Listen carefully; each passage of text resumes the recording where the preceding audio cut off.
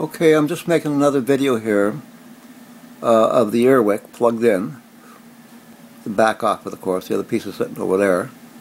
You can see the propylene glycol vape that I have with coconut pina colada in it, vaping very well off of the vaporizer. So this is basically it's the same thing as an electronic cigarette, only you can put it in your baby's room with all these chemicals that I took out of it, the original, smells and harmful things that are totally not even listed on the side of the Air Wick. All they say is essential oils.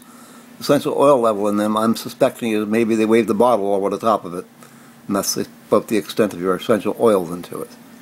I've made my own with essential oils in it, and they actually work and smell like essential oils. Like the one sitting over there right now has cinnamon apple in it, and man, it really puts a really nice smell throughout the house. And it does exactly the same thing as my electronic cigarette does. Exactly. So if we're going to ban something, let's talk about the original Air Wick. Now look at the vapor coming out now. It's starting to get better and better. She's warming up to heating temperatures now. So you can see it pretty clearly how much comes out of there. And that's with real oils. That's not with chemicals. The chemical oils or chemicals are using, you cannot see them like that because that's what they want to go through the whole room. And those chemicals dry up, and they get into the baby's lungs and your lungs and everybody's lungs. So what are we talking about banning electronic cigarettes here? You know, I wouldn't sit here with my mouth over the top of this, inhaling it to satisfy my nicotine craving. Of course not. Because it would be kind of stupid and make me look kind of stupid.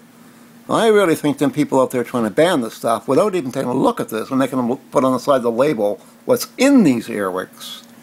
I think we know who the stupid people really are. There's your Air Wick. Okay?